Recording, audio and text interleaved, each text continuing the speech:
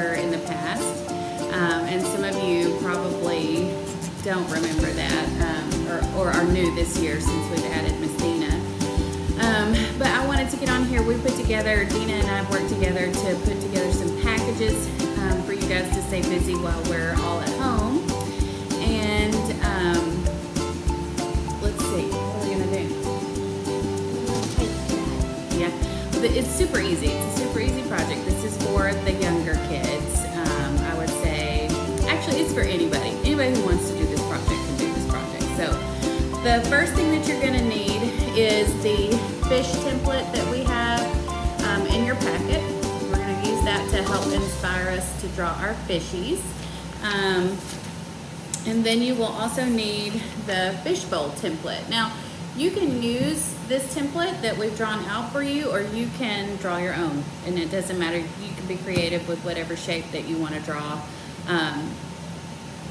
Just, you know, draw a fishbowl. Make sure that it's anchored somewhere. We don't want any floating fish balls or fish bowls.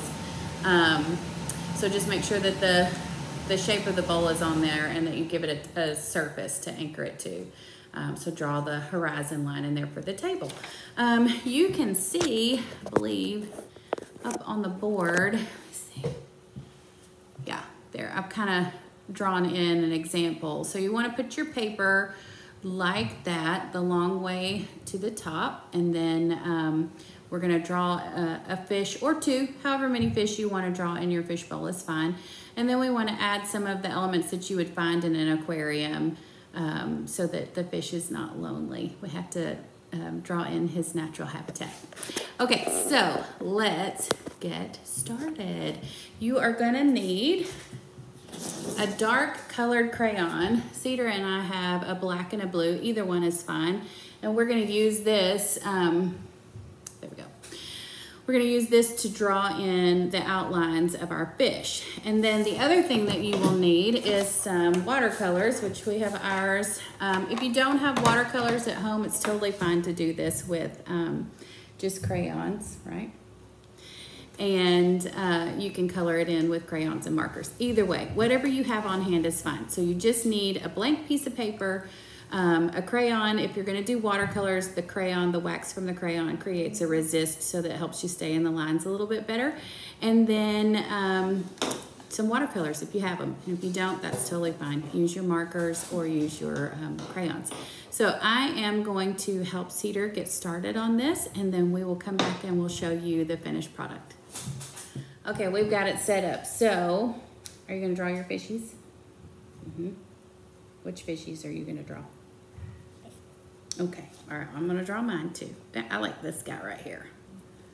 He looks fun. I'm gonna draw him in, just like that. He's kind of got a big belly.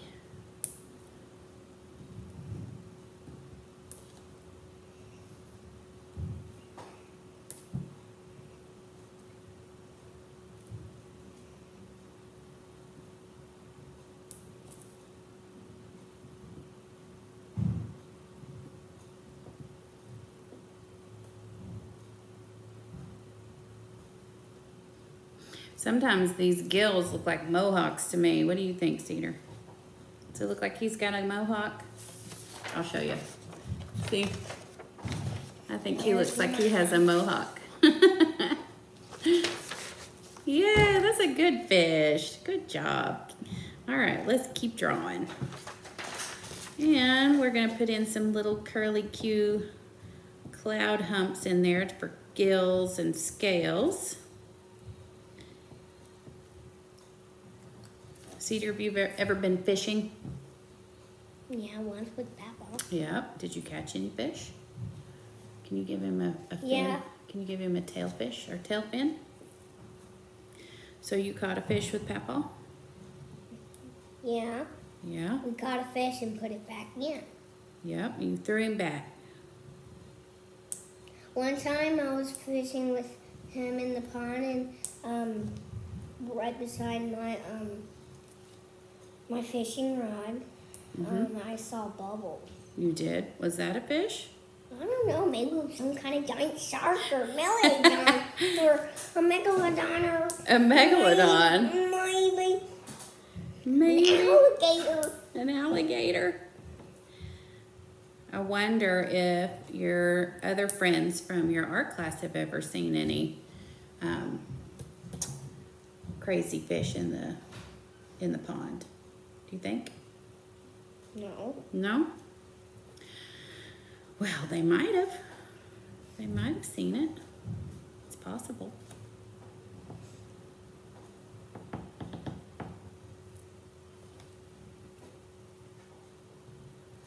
Okay, I am drawing in some of the little things that you see in an aquarium. One of our teachers, Miss Gina, I don't know if you guys know her or not, but she's one of our dance teachers. She and her husband have an aquarium, and they really like their fish. They're super cute, fun to watch. We had an aquarium one time, but it did not go well. I don't think we are fish people. Okay, so I've got a couple of things drawn in here. I've got this fish drawn in and this fish, and then I've put in a little piece here. What I want you to think about, ooh, look at you. What I want you to think about is, that is good. When you look at things in real life, we have things that are close to us and things that are far away. So let's say these fish are close to us, and maybe this little piece is close to us too, but I want to put in some things that would be maybe behind that fish to make it interesting. Otherwise, they kind of look like they're floating, right? Mm-hmm. Okay, so I'm going to draw in some of those. Some water. Yep, I think I'm going to try this one and put that behind one of my big fishes. My big fishy. Yep, you need water. He's right. You got to have some water in there because that is the natural habitat of some fish. Remember, when you draw things that are near and far, you have to constantly think about what is in front and what is behind.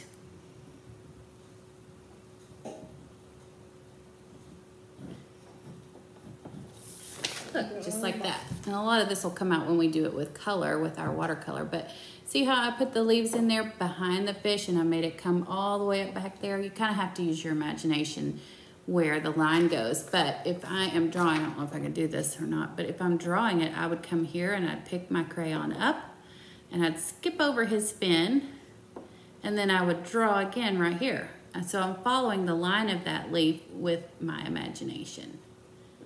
And see, even the leaves are overlapped. See, this one's behind the other leaf.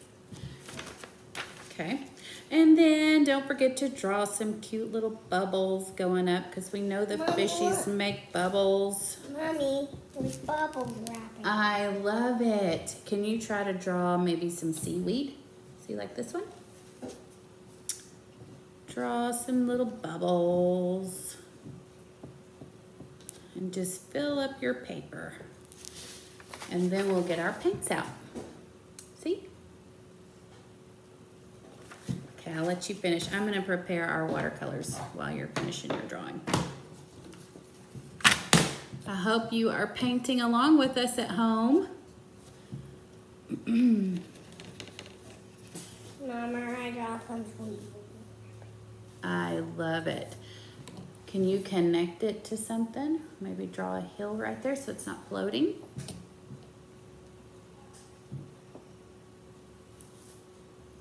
If you're working with watercolors, it's important to remember that more water equals lighter paint. Less water equals more intense color. So for my water, I'm gonna use a really diluted brush. It's gonna be very watered down as I paint in the water for my fishbowl. Hey, we can't see you anymore. Better scoot over here. It's my partner in crime. Mama. Yeah. I got. Yes. There's a hill up here and there. Barnacles right there. Barnacles, yep. Where did you learn that big word? Barnacles. Barnacles.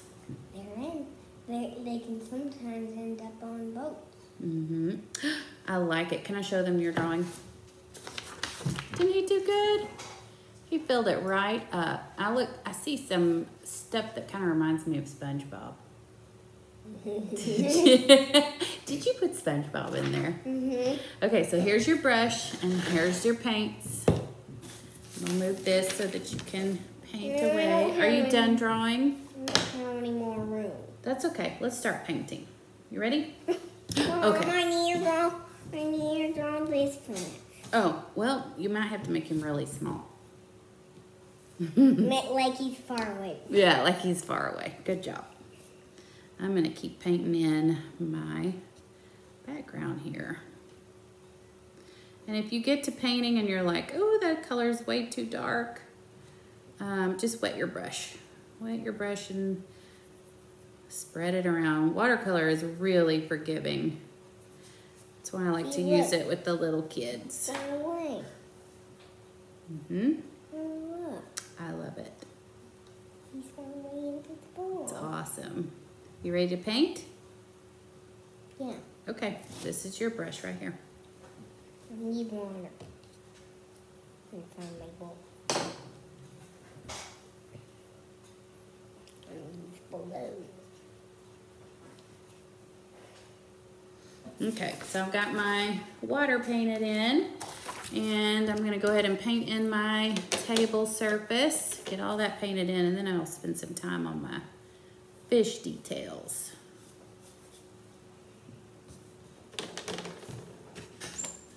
I like these watercolors because you can take the little puddles out and share them among all the students.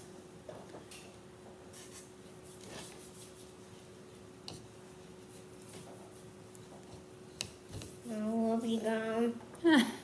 I love you too. The best.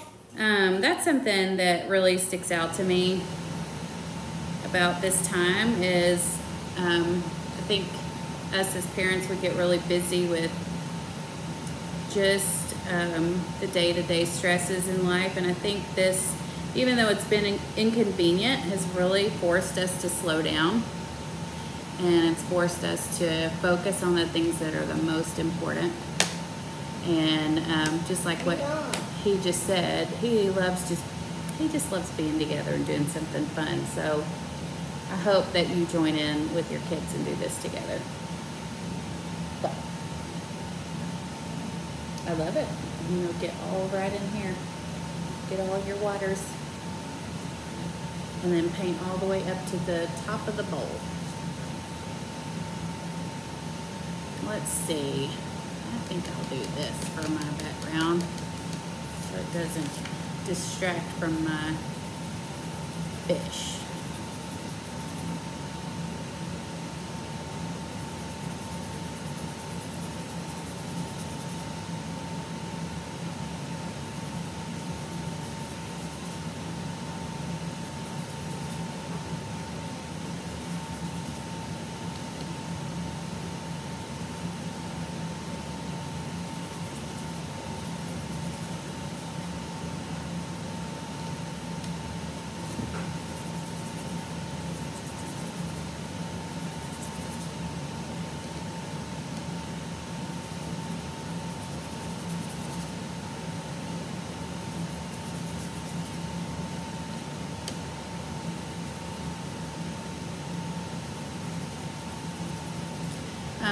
Remember to save your artworks that you work on even at home, because we're going to have a gallery night for all of our art students, which we try to do every year to celebrate all of the beautiful creations that they've made. I see it. It's beautiful. It's gorgeous. So we want you to bring those so that we can put them on display for that gallery night. Okay. So this is not dry, but you can see I've painted in the background and I've painted in the table. And, you know, for some people, they think, ooh, that looks messy. I really like the texture. So to each his own. If you want to fill in those spaces that look kind of crazy, feel free. But I really like the textured look. I love abstract paintings, and I love mixed media paintings that have lots of texture pieces. I did a painting one time that was just found objects like washers, and I even put plastic bags on there, and I don't know, just random things like paper, stuff that created a lot of texture, plaster. I love all of that. It's super fun. Ooh, I love it. We should show everybody my picture. You want me to show him? Okay, here we go. So this is what he's got so far. I think he's doing an awesome job of staying in the lines. He is 6, so I feel like that's really good. Okay. You want to paint your table and your background, or do you want to work on your fish? I want to look like neighbors. Okay, so he said this looks almost like Polynesian sauce. Can you tell he likes Chick-fil-A? Yeah, I don't think we ever go out to eat anywhere except Chick-fil-A. Oh, goodness, you make me laugh. Okay, fish or background? Which one? Yeah. Okay, so start picking a color for your fish. And your fishies can be lots of colors if you want. Does not matter.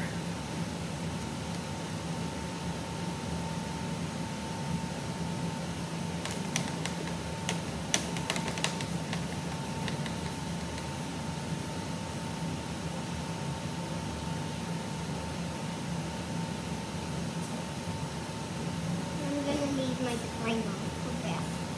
Okay. I'm gonna draw a dog in the background. Oh, we're gonna put a dog in the background? That sounds good. What's the dog gonna be doing? Is he gonna be looking at the fish or something else?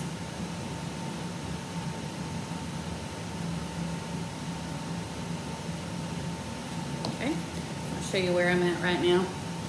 So see sorry, my paper is a little thin. See this color right here? That's the same color as the table, but I used more water with the table than I did with the color of the sand. So you can do that. You don't have to have tons of colors with watercolor. You can alter it with how much water that you use. And you can see too, I don't know if you can tell up close, but the crayon marks really keep a nice resist for the watercolor so that it doesn't bleed too badly into the other ones. Now, with the little kids, that's what we do. But with the big kids, we start learning the 2 different techniques that you can do, which is wet on wet or wet on dry. And sometimes with the wet on wet, you want it to bleed because that gives a really cool effect. He's licking. Is he? He's drinking a bowl. He's drinking a bowl. All right, let's paint some fishies. I'm showing you my paper. Uh-huh. Yeah, see? He drew a dog. He drew a dog in there. Super cute. Okay, I am gonna give this guy, and this is something to consider too when you're doing your fish. Don't use as much water on the colors so that they are really bright. So we want them to be the focal point. Ah. Did we get in each other's way? Mm-hmm.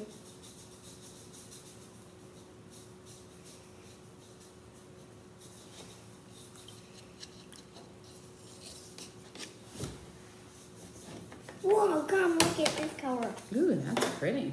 I think I mixed in some red. Mm-hmm, I see that. I like your red.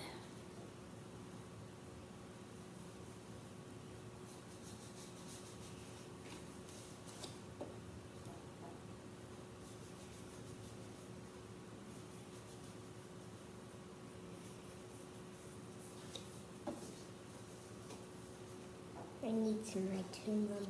Mm-hmm. Wonder what color are fish lips? What? Fish lips. What color are the fishy's lips? Blue. Blue? Can you make a fish face? Like this? Mm-mm. Can't do it?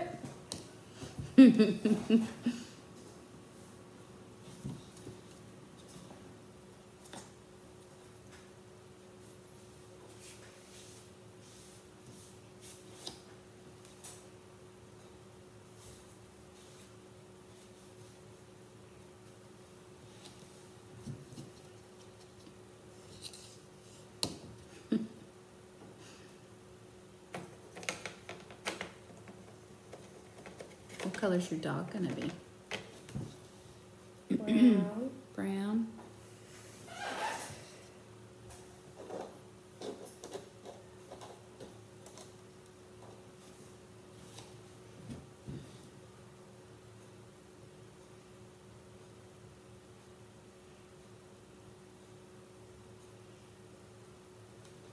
Okay, I think I'm done painting in.